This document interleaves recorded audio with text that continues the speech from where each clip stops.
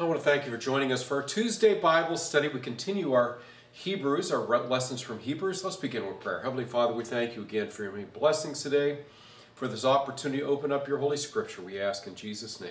Amen.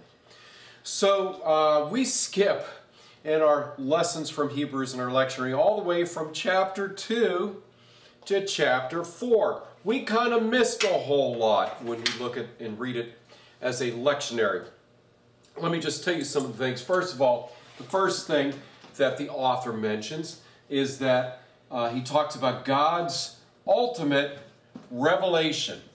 And we ultimately, revelation, there you go.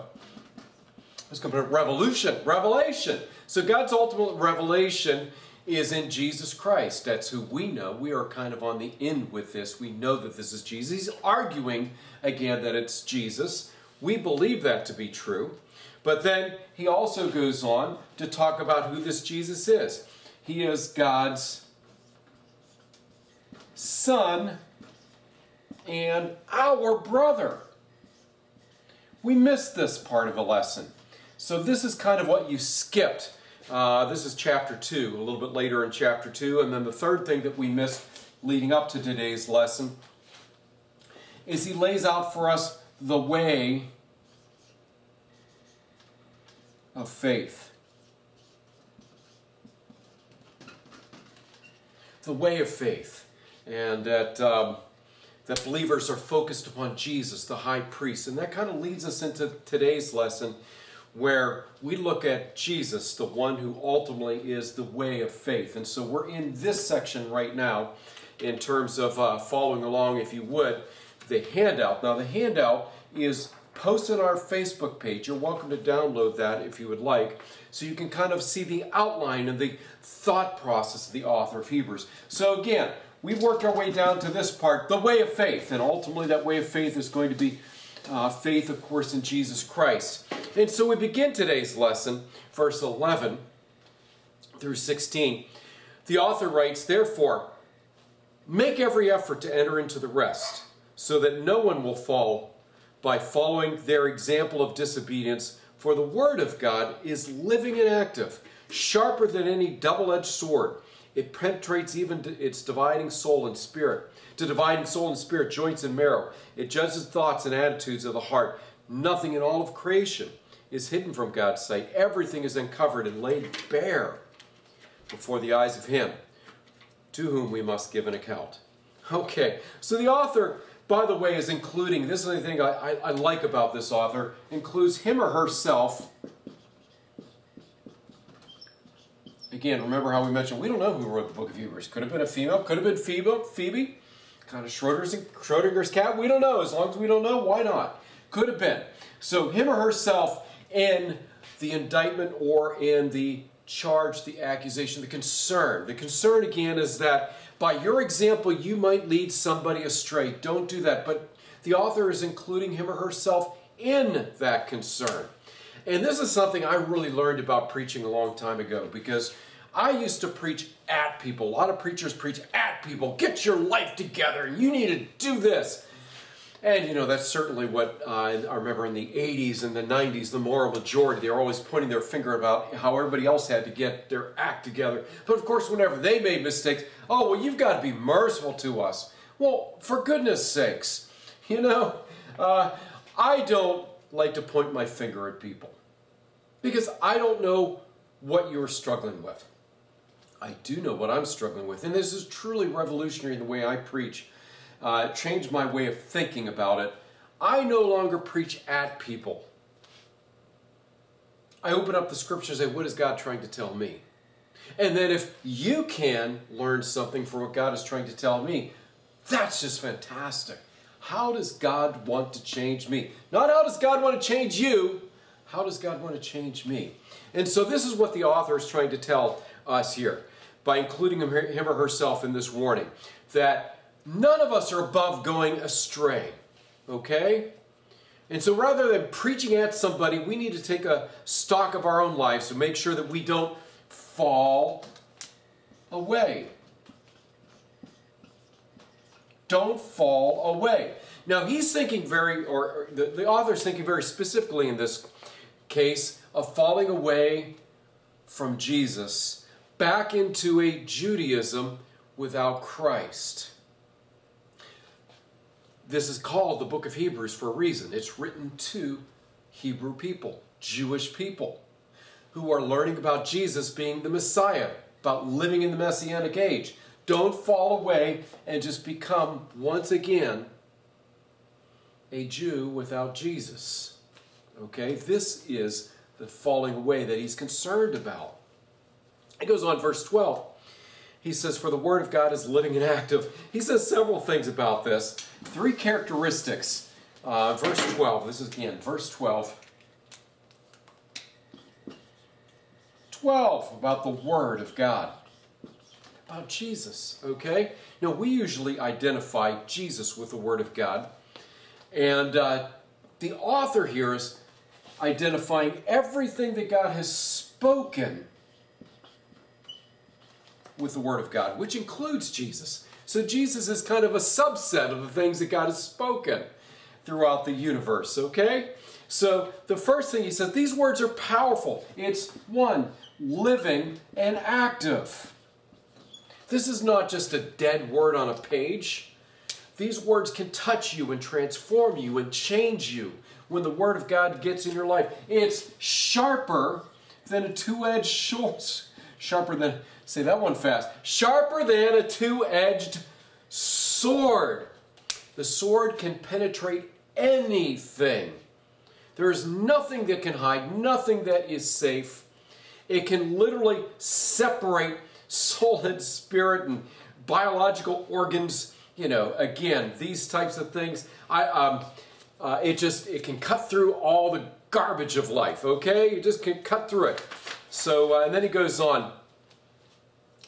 Not only can it cut through these things, it also, through the Word, God judges us. Sees us clearly for who we are. That means that we come naked before God. We've got nothing that we can hide. We are uncovered before God. In fact, the author goes on to talk about this sharper than a two-edged sword. Very graphic imagery here in that next verse, verse 13. He says, nothing in all of creation is hidden from God's sight. Everything is uncovered and laid bare. Now that doesn't sound very graphic to you, but in Greek it comes across as much more graphic. It's a flaying open. How about I read it that way? Everything is uncovered and flayed open before God. So again, going with this sharper than a two-edged sword, you are basically an animal that's dissected and cut open. God sees everything. There's nothing inside of you that can be hidden from God. And so we will be called to give an account of how we've lived our lives. Are we, by our actions and attitudes, causing people to fall away? So if we don't want to go before God with something hidden, there's a very simple thing to this. Don't be a chameleon. Don't try to hide. Open yourself up to God. So that's the beginning part of our lesson, but then the author goes on. Therefore, so we're going to go take a look at verse 14. Okay? So, don't be the cause, the reason for somebody stumbling. God sees everything in your life, so don't even bother trying to hide it. Okay? But then he goes on, therefore, we have a great high priest who's gone through the heavens, Jesus, the Son of God. So let us hold firmly to the faith that we profess. Stop trying to hide. Stop trying to retreat back into your Judaism without Jesus, because by doing so you might lead people astray. Hold on to this Jesus, because who is Jesus again? Jesus is the, not a, the great high priest. There you go, the GHP. All right. You don't want to sit and have me write all these things. Great high priest. There you go. Now, let me tell you what is behind the author's thought process with this. In the olden days, in Judaism, once per year, one of the high priests was chosen to go into the Holy of Holies, which nobody saw the Holy of Holies. It was completely black, completely dark back there. There was a curtain that separated from the rest of the worship space.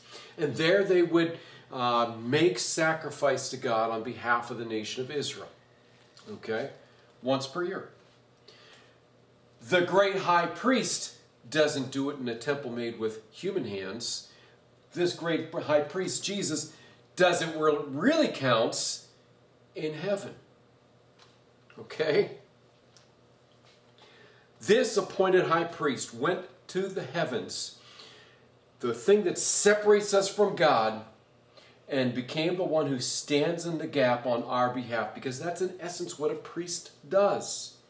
Okay? He went through the heavens on our behalf. Jesus, Son of God, we go on. Let us therefore hold firmly to the faith that we profess.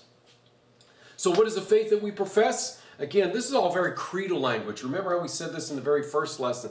This is almost like the second article of the Apostles' Creed. He's going to go in more of this creedal type of language here about who Jesus is in verse 15. So who is this Jesus? We don't have, first of all, in the negative, we don't have a high priest who's unable to sympathize with our weaknesses. But we have one who's been tempted in every way, just as we are, but yet was without sin. So who is Jesus? Jesus is the one who sympathizes with us.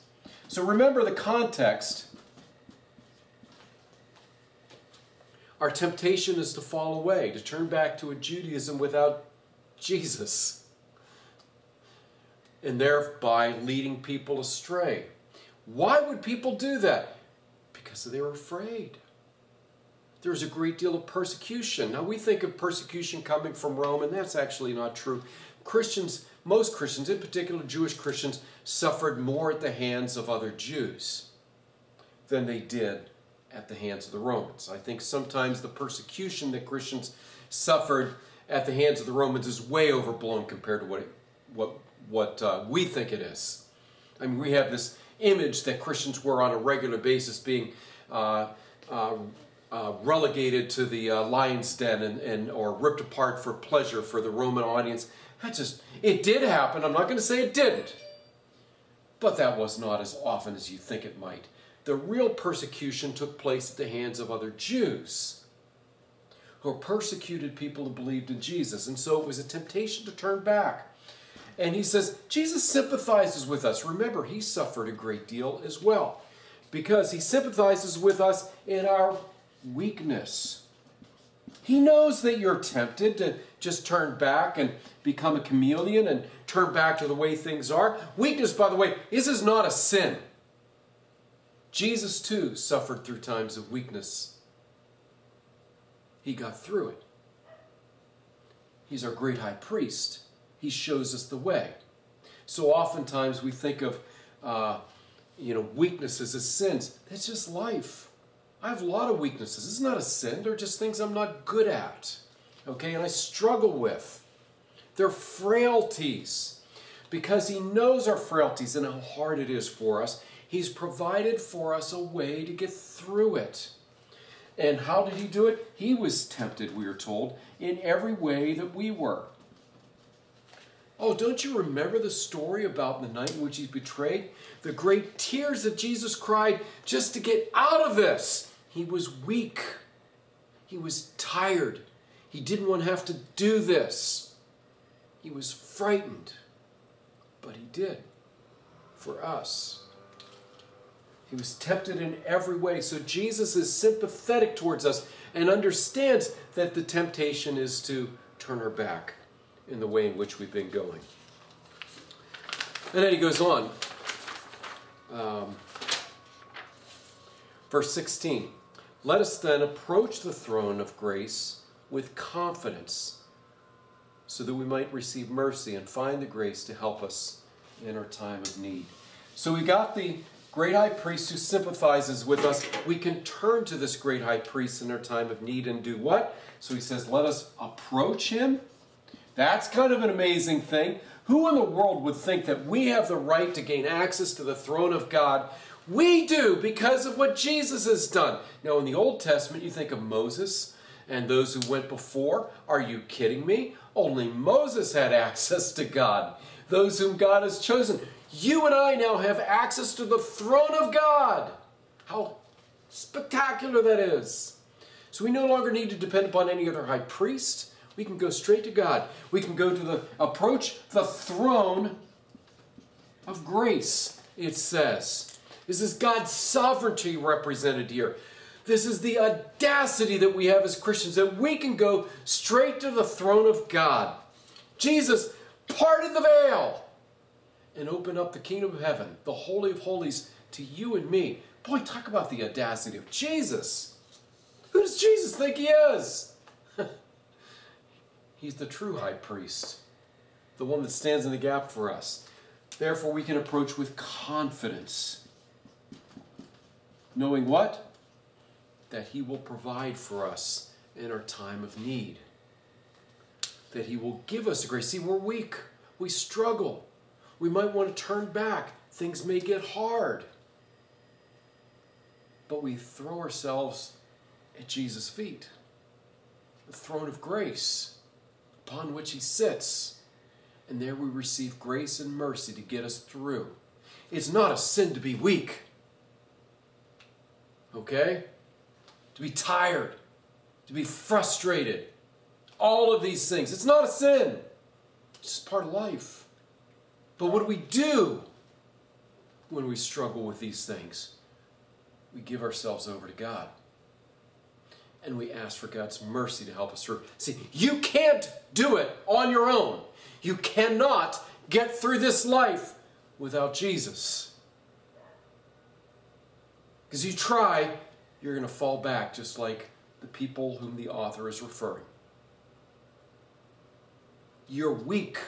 You're tired. You're worn out. You got nothing left. You can't face this life. So we go with boldness to the throne of God, and he gives us the strength to get us through. Following Jesus is going to cost us something, by the way. There will be a day where you'll be tempted to turn away as well. Being a disciple is not a promise of an easy life, despite what these name-it-claim-it preachers preach. Don't listen to them. They got it easy because they're mooching off poor people and taking all their money and living in their $1 million houses. It's a pyramid scam. That's what the name-it-claim-it doctrine is all about. A difficult life, one filled with relentless temptations, is a normal experience for a Christian who follows Jesus Christ. We will all have to face that someday. We have the privilege of being able to go boldly before the throne of God and receive help directly from God to help us resist these seasons of temptations. Wow, let's give thanks, shall we? Heavenly Father, this is such a powerful lesson. It's probably appropriate. We all really need this lesson today. Because we are tired and we are weak and we're filled with, life is filled with temptations, and we just want to give in to our most wickedest of demons, I guess you could say, that are sitting on our shoulder. But God, let us come to the throne, and we ask that you would give us the grace and mercy to represent you, as difficult as this may be in this life. We ask this all in Jesus' name. Amen. And now may the Lord bless you and keep you. May the Lord make his face shine upon you, be gracious to you. May the Lord look upon you with favor and give you peace. In the name of the Father, Son, and Holy Spirit. Amen. Be bold. Go to the throne of grace, and God will help you through. Amen.